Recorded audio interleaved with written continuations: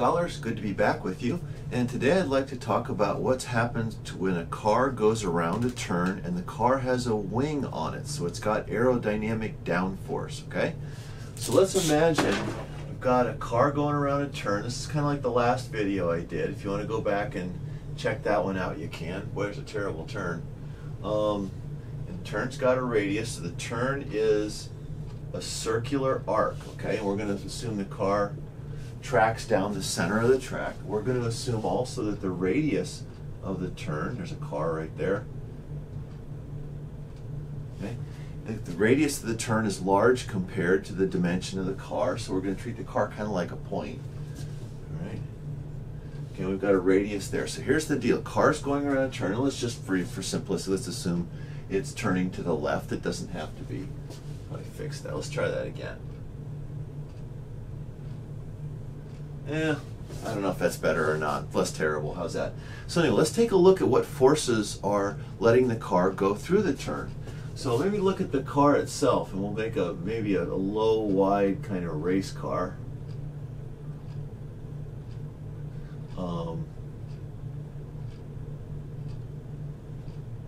Okay, there. Maybe that's there's an old class called Can-Am. One of my favorite Can-Am cars was an old one called a Porsche 917. They used to call them Panzer 917s.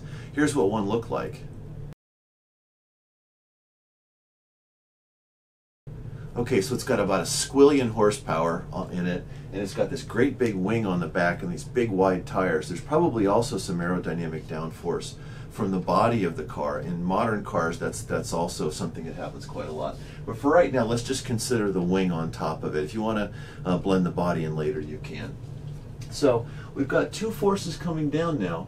The force down is now not just the weight, it's the weight plus the aerodynamic downforce. So it's weight plus, and we'll just call that FA for aerodynamics. Well, that's M. Let me make this bigger for you. So W is mg plus aerodynamic downforce. Now, what's the expression for aerodynamic downforce? Look in your fluid mechanics book or aerodynamics book, whatever you got. It's coefficient of lift times 1/2 rho v squared s. All right. The coefficient of lift, that's a non-dimensional, it's just a number that describes how much lift a wing can make. It has to do with the cross-sectional shape of a wing, the airfoil. This is usually in the range of 1 or 2.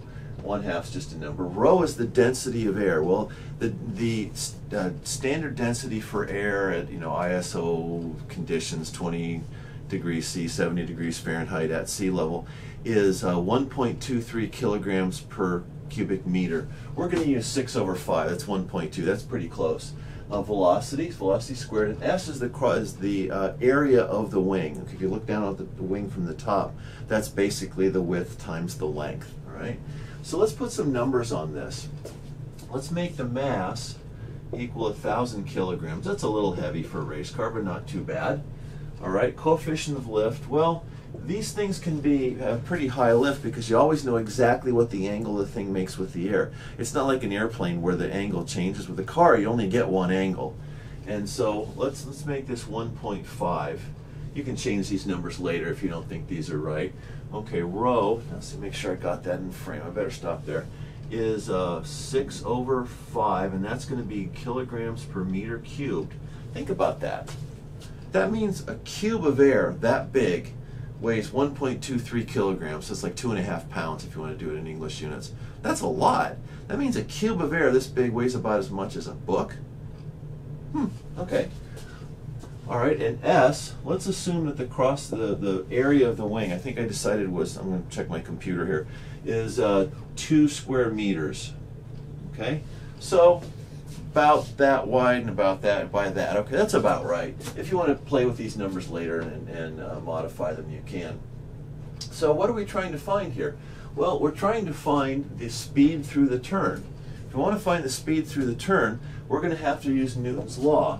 So Newton's law says that the sum of the forces equals ma. Well, let's see, there's a force going that way. That's the friction force. Is there any force other than that makes the car turn? Don't think so. I think that's it.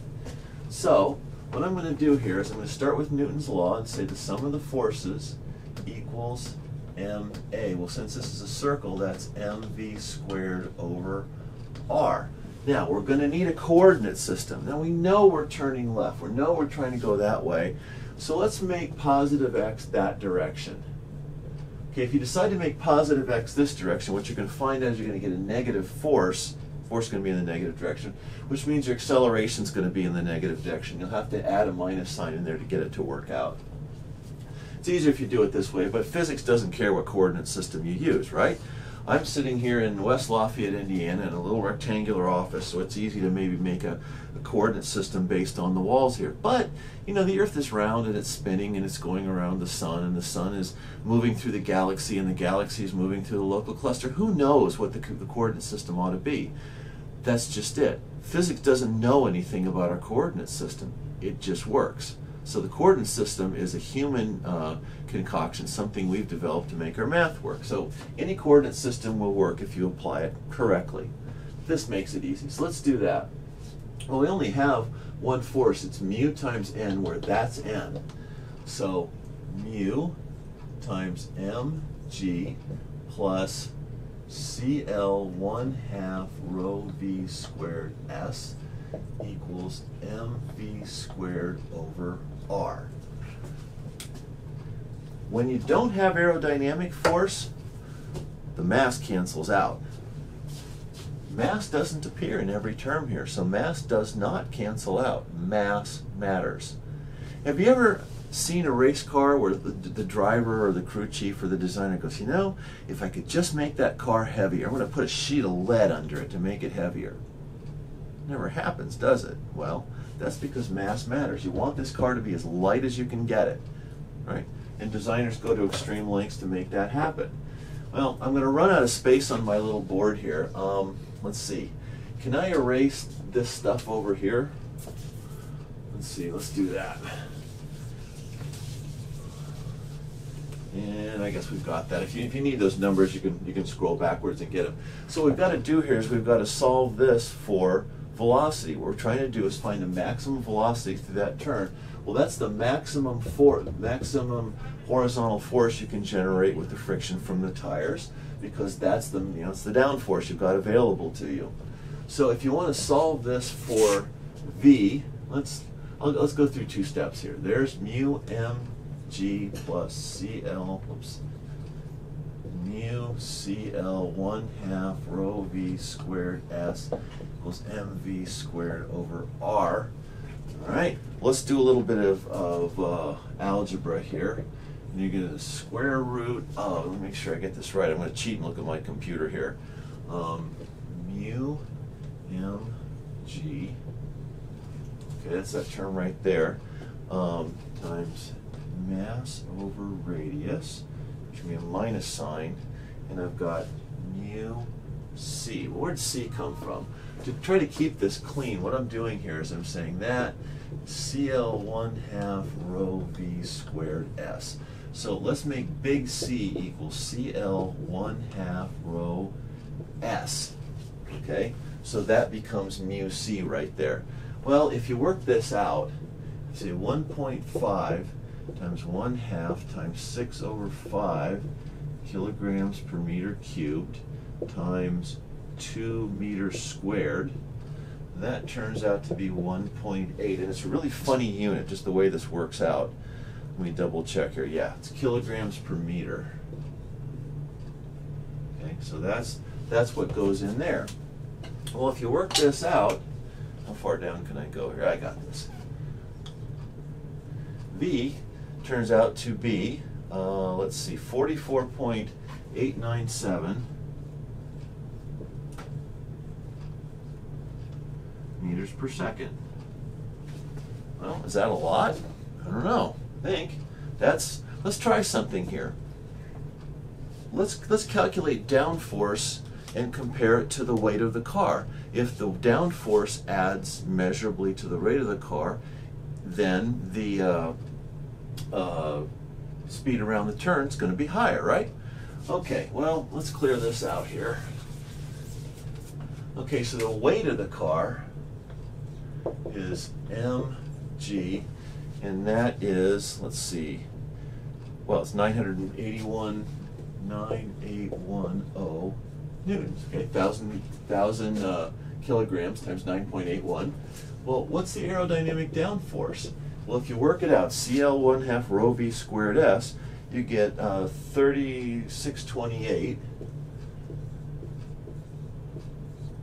Okay. Well, that means the aerodynamic downforce is about a third the weight of the car. Well, that's definitely enough to make a difference. Now, modern race cars are very light. The wing area is large, and if you look at Formula One cars, they've just got wings all over the place. See, they look like that. And they also get aerodynamic downforce from the body, so that 2 meters squared number for area is probably not right. Indy racers can make several times the weight of the car in downforce, so that modern Formula One cars and modern open wheel racers in the United States could run upside down. If you could somehow get them upside down and get them to run on the roof of a tunnel or something, they could. Now, you don't want to miss a shift, but as long as you keep up speed, you really could stick them to the ceiling of a tunnel or something just because of the aerodynamic downforce. So there you got it. F still equals ma, gang. Now, when you want to figure out the shear forces from the tires, now it's mass of the car times the gravity plus now this aerodynamic force. And mass of the car does not cancel out anymore like it did when that term was 0.